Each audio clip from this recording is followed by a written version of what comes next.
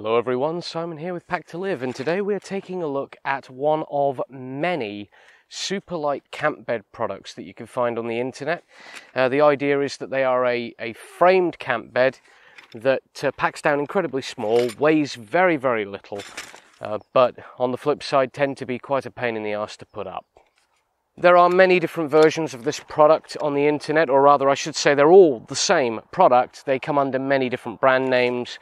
Some brands you may know, some brands you probably have never heard of, in fact almost certainly haven't. This one was from a Chinese brand or a Chinese company that I'd never heard of. And I figured, you know, at £30, £35, I'll give it a go. If it works for me, I'll keep it. If not, I'll send it back. It's not fit for purpose.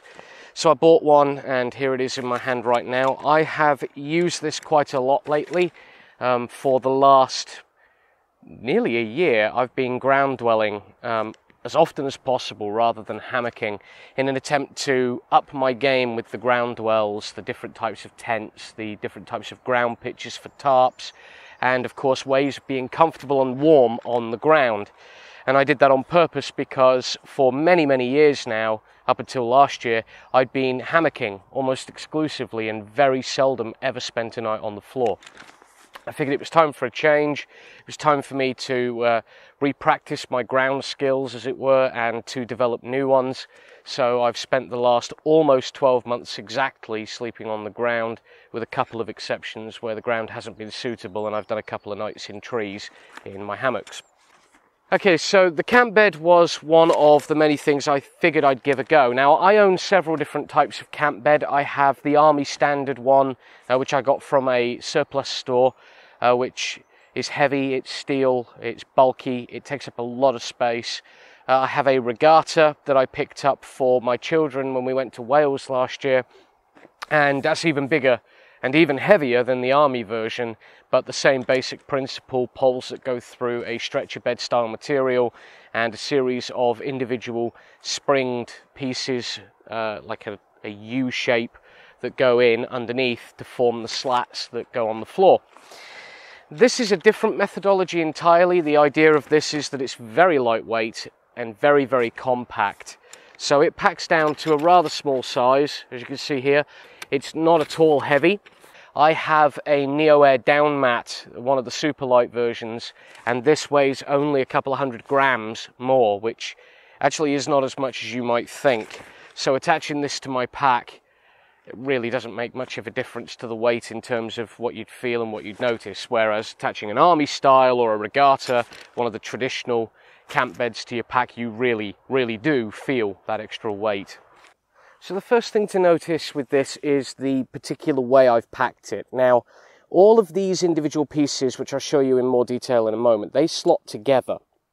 And what I've done is I've done three groupings of what are essentially the feet.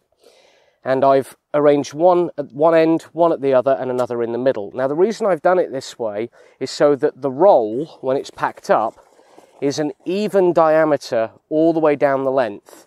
And if I put my straps for attaching it to my bag between the two, with the compression on the top of the bag, none of this is going to fall out anywhere, and it will stay rigidly attached to my pack. So that's why I pack it that way. I'm going to start disassembling this now and show you what we get. Okay, so first of all, we have the feet. There are three groups of four, so that'd be 12 individual pieces for the feet, which, as I said before, they clip together. So as you can see, these are clipped together. We just unclip them. And what I'm going to do now is pair them off into twos. And the reason for that, of course, is because each slat has 2 feet. Okay, so we have the feet. We also have the fabric that forms the actual bed itself. It's very much like a stretcher style bed in terms of the material. Very strong, sort of a nylon material in this particular case. I think certain models and certain brands use slightly different variants of material. It's a ripstop. It has the ripstop square pattern sewn in. We now have a bunch of these poles. One pole is an orange colour in this particular model, and another is green. These form a mated pair. They slot together to form a spring pole. and obviously that plays a very important part in the way this is assembled. We'll go into that in more detail in a minute. What I'm going to do at the moment is quickly put them together and pair them off. And what I'm going to do, as I put them down on the floor, I'm going to put each one in an alternate direction. So we have green, orange, orange, green, then green, orange, green, and so on in that fashion. And this will make it quicker and easier for me to assemble when I'm putting it together in a few minutes. Okay, then we have two sets of these folded bars. These are just aluminium rods that are thicker than the others, with a green stopper on this model in each end. Those are to stop the poles from tearing through the bottom of the fabric, and they are attached together like a tent pole on elastic. So they slot together and form a single long rigid pole. Okay, so once again we have a little bit of a glory shot of all of the materials. That's the bag that everything packs into. We have the material for the bed itself, all of the feet in groups of twos, all of the slat rails, which are effectively spring poles, here alternating colours, orange, green, green, orange, and so on in this particular model, all the way down. And then the two lateral poles that run through the length of the material to give us the frame for the bed itself, which is what we start with now. So we'll take one of the poles, and now these could be fiddly to put together, but they are not difficult. Unlike an army camp bed, one end of each of the long runners is open on this, and that's because the springed feet hold the pole inside so that it doesn't slide back out the open ends. So all I'm going to do, and I do hope the camera catches this, but it is quite awkward because I'm on my own today filming. All I'm going to do is slide the pole through the end and then run it all the way through, making sure it doesn't come out of any of these holes that are along the seam on the end here. And then as I go, I'm just going to attach the next section of the pole and feed it further through. So as I say, fiddly, but very, very simple. So as you can see, it is just a case of feeding the poles through and making sure they don't come through, the end doesn't come through any of the holes, and that it slides through. There are some ways they could have improved upon this design quite easily, in my view, and made it easier to run this pole in without it coming through the holes. But all of them seem to share the same design flaw. Every single one of them, no matter what the model name or the brand name or whatever you want to call it, they're all the same basic product. They're all the same basic materials. They're all the same exact design. So even the expensive Therm-a-Rest version of this product has the same design flaw, with these holes being too easy for the pole to guide through rather than go behind, as this cheap model that I have here. Now, a good reason why I've gone with a cheap model rather than an expensive model is because I had no idea what to expect with this bed and this design of bed. So if I'm going to outlay some £140 with a company like Therm-a-Rest for a product, I want to make sure the concept in and of itself is actually worth paying for. Do you know what I mean? This one is, oh, it actually says it on it. There we go, that's handy. This is the BRS model. It says it here in the logo. I've never heard of BRS, but they are fundamentally a cheap Chinese firm that makes a living from doing a cheaper knockoff version of a brand name product that's manufactured in the same factories. Before I get on to start doing the legs, I will say a couple of vital statistics. One is this has a rated weight limit of 200 kilos. This model, you will not be able to use this bed if you weigh 200 kilos. Actually, if you weigh more than 110 kilos, you will not be able to use this bed. It will bend, it will break. I can tell you that for an absolute fact. The first time I laid on this bed, I weighed 74 kilos. That was my naked weight without clothing. So with my clothing, we'll call it 75 kilos all in, plus the sleeping bag, so 76. So just shy of 80 kilos altogether on this bed when I first lay on it, and it warped slightly. There is a fundamental flaw in the instructions that come with these beds, which I'll get to in a moment with you, that completely changes the way they behave. If you follow the instructions that come with it, and you are not a very heavy person, i.e. if you don't weigh around the 100 kilo mark, then you are going to break the bed. If you weigh more than 110 kilos, then I strongly recommend, well, A, not buying this bed, because I don't think it will be strong enough for you and it will not last, or buy the bed and buy an additional set of the spring poles and legs. Or, sorry, just the spring poles, you don't need any extra legs. Although you can buy 4 of the extra feet, and 8 additional poles, and make use of 2 additional strut mounting positions for heavier people to give it more strength. But if you buy just an additional set of the spring bars, the slats, these here in my hand, these legs, these feet, are designed to take 2 sets. They have a hole here and a hole there, through which 2 sets of spring poles can be run. Now, when you buy these, the instructions say that for the 2 center struts, the 2 center leg positions, to use 2 sets of poles and cross them over, and I'll show you what I mean by that. So we run one through here, we run one through here, and then take the opposing foot upside down and run one through each hole. Hang on, this is very, very fiddly, but there we go. Hang on, into the end. And then twist them. It says to do that and actually twist the legs around. Now, if you do that, if you're a heavy person and you do that for each leg of the bed, then it will reinforce it massively. It'll make it a lot stronger. If you weigh less than 100 kilos, certainly if you weigh less than 80 kilos, you don't need to do this.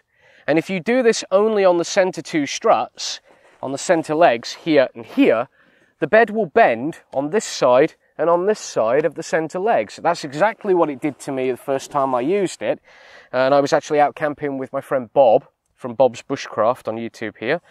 And we woke up in the morning and noticed immediately that the bed had bent on either side of the center.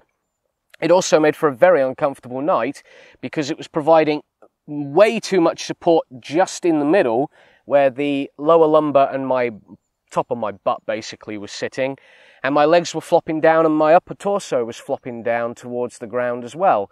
So it makes it far less comfortable and it makes it warp and bend. You don't want that in a bed. So all you need to do is what I've done, which is taken 2 sets of these poles away from the kit and left them at home. I don't need them with me. And only use on every strut, every leg, 1 pair of poles, like that.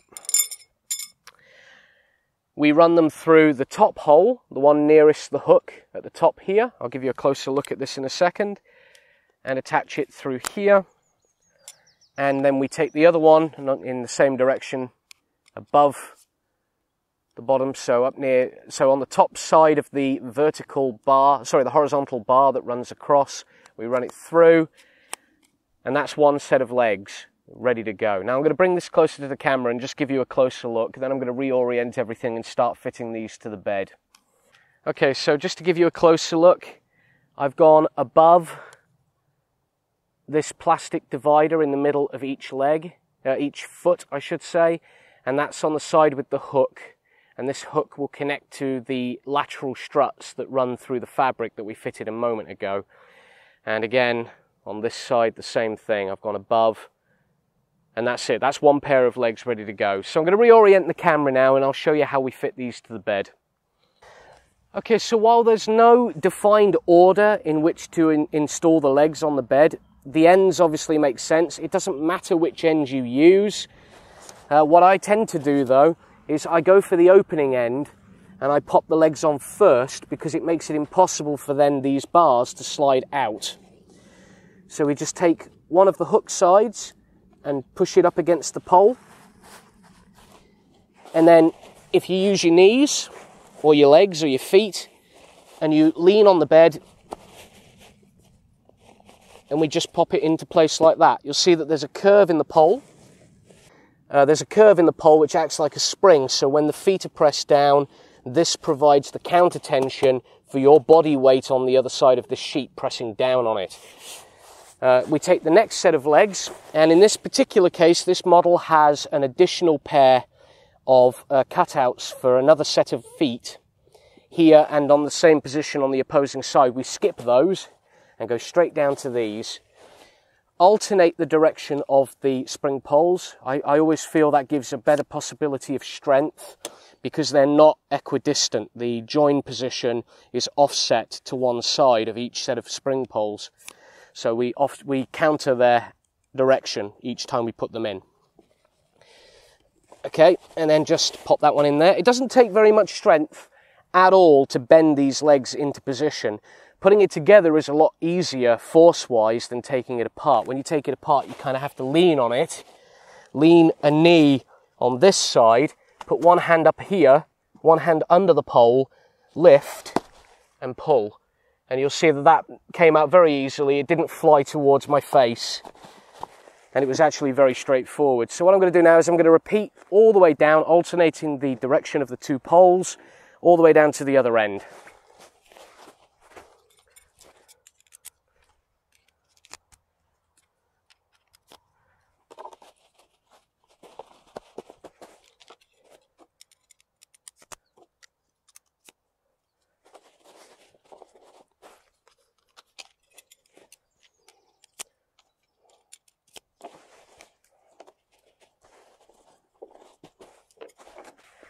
And now I'm down to the last pair. Very, very simple process. As you can see from this video, this only took a couple of minutes to actually assemble. I've spent vastly more time talking to you than I have actually putting it together. So I reckon the average assembly time for this is about 3 to 5 minutes.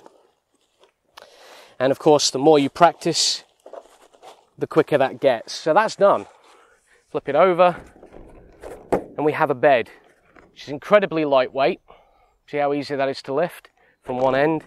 It floats to the ground gently and is strong enough to hold my weight. Lay down,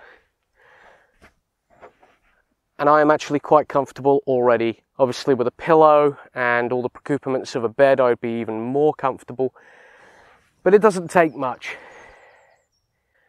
Okay, so there are a few major advantages about this type of bed. The first one is you don't have to blow into anything. It's not an inflating bed. It can be used instead of an inflating mat. The assembly time is only a couple of minutes, so sort of 3 to 5 minutes. And of course, the more you practice, the quicker and quicker you'll get at being able to put this thing together.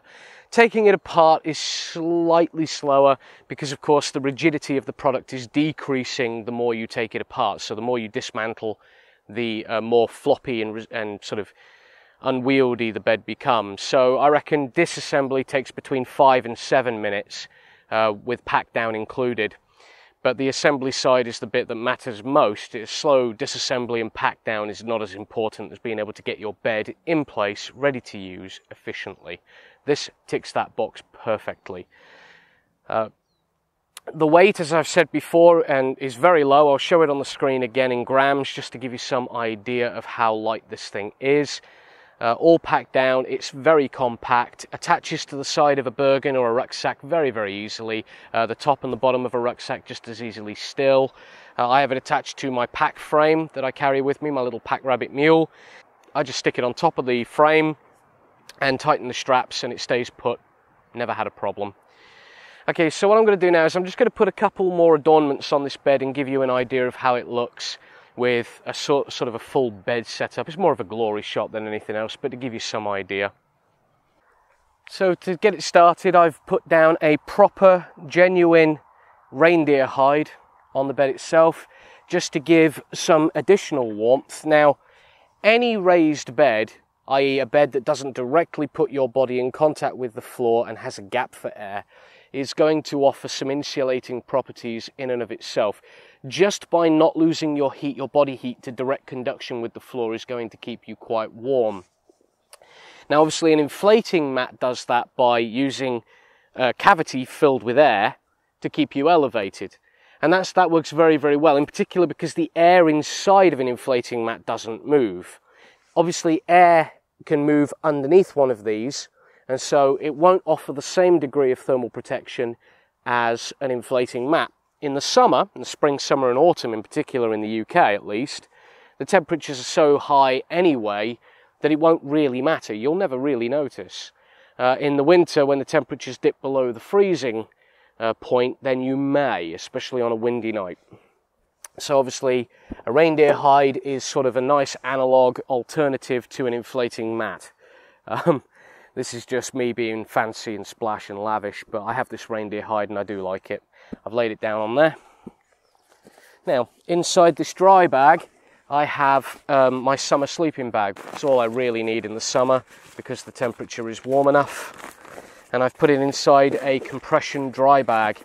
Now, the reason I use compressible dry bags rather than the original stuff sacks alone is because obviously a dry bag is waterproof, whereas the stuff sacks that a lot of products come in simply aren't. And this sleeping bag is no exception. This is a Kelty down bag, Traillogic SB20, sorry, SBEN20. So SB means sleeping bag, and the EN20 is the kit of which this is usually used as a part. I have the sleeping bag on its own. It comes in a telecompression stuff sack, and what telecompression means is that it compresses vertically. The compression stuff sack that I'm using compresses horizontally. So not only do I get an advantage of waterproofing with this stuff sack, which weighs bugger all by the way, but I also have the advantage of being able to compress it both vertically and horizontally so that it fits in any pack, in any configuration. Now I should say, when I'm not using the reindeer hide, I do also have several different inflating mats that I use. This one here is the Neo Air down mat, the super light version of the down filled inflatable mats. Incredibly warm. When it comes to a pillow, you've got loads of options. You can take a dry bag, one of the stuff sacks, any of that, just shovel your clothing in and use it underneath. And I'll be honest with you, when I'm carrying my winter gear, that tends to be what I do, because I'm already carrying a greater weight for the insulation that I need in the winter. I don't see the point in carrying a pillow as well. However, I went to, funnily enough, Poundland a couple of weeks ago, because I've been looking and focusing on low price gear and how effective that gear is. Again, I bought the cheap model of the bed, so I'm starting to look at lower priced items and whether or not they're actually any good or how they rate against their more expensive counterparts. This low price bed, once you understand how it goes together, you understand a few of its niggles and traits, like I've mentioned to you here, things like don't follow the instructions that come with it because they don't bloody work and you'll break it. If you're above the weight limit, find something else, or buy a second set of the spring bars that I showed you a moment ago when we were putting it together. Once you understand those little tips, you're saving yourself a lot of money. So if you need a raised camp bed, or if you just want one, and you don't want to spend a great deal of money, why buy the Therm-a-Rest when you can buy a cheaper off-brand model that works just as well? Or at least, I'm pretty sure it works just as well. It works. This design is the same, so I don't see how a Therm-a-Rest version with a more expensive price tag could work any better than this cheap knockoff. Anyway, so I have, as I was saying, I went to Poundland and they are selling inflatable pillows in their small range of camping gear, and it is a very small range. Most of what they're selling I looked at and thought, well, that's crap. That's not particularly useful to anybody, but I thought, well, it's an inflating pillow that packs down to nothing, weighs nothing. It's cheap, it's £1, obviously it's Poundland. And so I picked one up. I've used it a couple of times and it works. So I'm not going to bother inflating it at the moment actually, because I'm going to be moving all this in a minute anyway. But yeah, so we have an inflating pillow. Boom, you inflate it, you lay it down there. Bingo, pillow, sleeping bag, insulation underneath. What more do you need? No. So as always, questions are always welcomed. Happy to answer any questions you have. I'm pretty confident that I've covered all the bases in this video about the key points of this camp bed. In terms of its worth, you know, again, I do think it's probably not worth spending the ridiculous sum on the expensive Therm-a-Rest version of this camp bed. Are there better camp bed designs out there? There are more robust ones for sure. You know, the Regatta one would probably survive a nuclear war, whereas this one, it's not fragile per se, but, you know, I could see certain situations in which I suppose it could break. Plastic feet in particular, if they get cold enough to become brittle, or if they get heated up then cooled, or cooled then heated, could potentially break, I imagine. However, in my case, they haven't, and they show no sign of particular wear. I like the fact that the feet are rounded, because that means they don't tear through the fabric of a tent or a ground sheet, whereas the ones that end on sort of stoppered feet, I have actually had occasions where I've damaged polypropylene ground sheets by the legs poking a hole through. Not an issue you'll have with this. The weight distribution is very good across the number of legs that it has. There's no pressure points, essentially. No one point should have too much pressure on it. Now, obviously, if you're camping on a hill or on a bumpy ground, then it's possible that one elevation may be higher on one leg than on the others, and you may increase the relative pressure there. But one of the great advantages of these camp beds is that you can lay on slightly uneven ground and you're still laying flat and level, because your weight is simply distributed across the overall number of feet that there are, and therefore it's sort of self-leveling to an extent. Obviously, if you camp on a heavy gradient, you're going to feel the gradient, and if you've got huge ruts and bumps in the ground, you're going to feel those too. But on relatively uneven ground, sort of slightly bumpy ground, this will give you a level, equal, comfortable lay, so it's worth it for that as well. As always, thank you very much for watching, and I'll catch you in the next one.